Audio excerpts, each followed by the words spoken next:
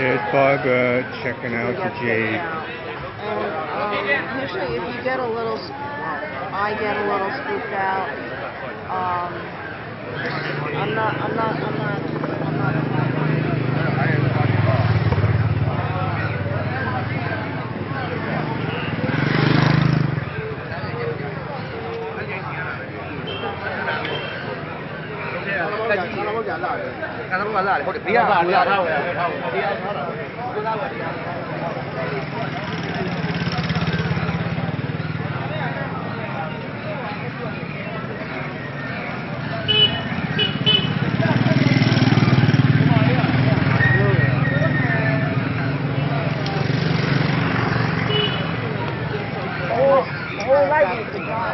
Barbara, let's go over here.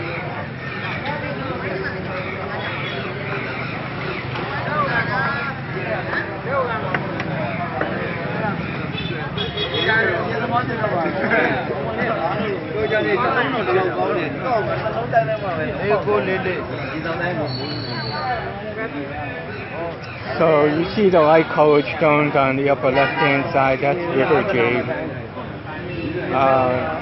The skin is very thin. In fact, most of the jade in this batch are river jade.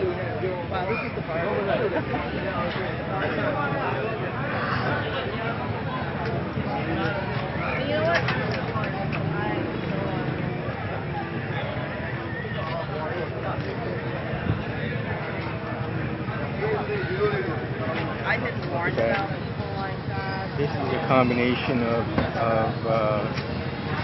green and lavender. It's still a little dark. You can see they suggest where the bangle placement would be. This is a commercial jade. Find out. But you can see there's a degree of translucency. But these cracks here are potentially problems, but you never know. You never know. There's a thing called cleavage where you can just go a very short distance below the surface and you'll see a parallel fracture that's totally invisible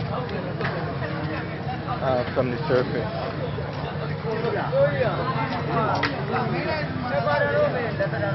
But these people come here at 5 o'clock in the morning, every single day.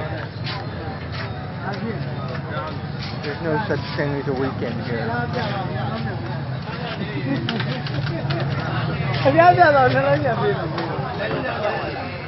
Let's see what these guys are doing.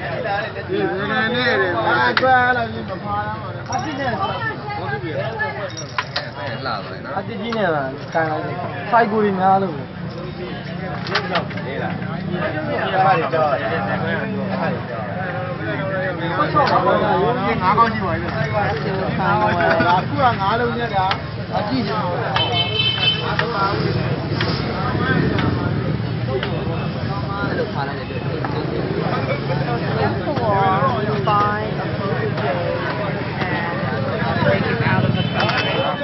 And once you buy the jade, change the so that's Ni hao. Ni hao. Jade buyers here.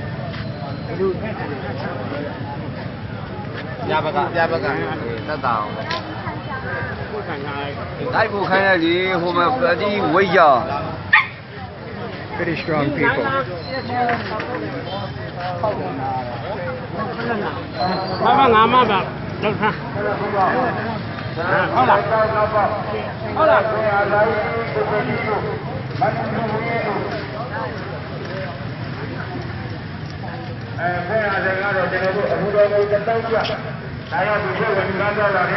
Okay, so one of the things that's interesting is when we were at the Jade Emporium in the Mandalay Convention Center, all of the stones were marked with a lot of writings Some had paper on it.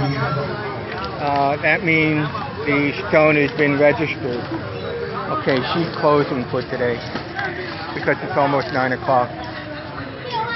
But all the stone had writing on it, some with paper, and what it meant was that stone has been registered with the government and taxes have been paid. So taxes here is roughly 10% on whatever that assessed value is. And I know a little about who does the assessment, how does it get finally agreed to, the assessment value get agreed to.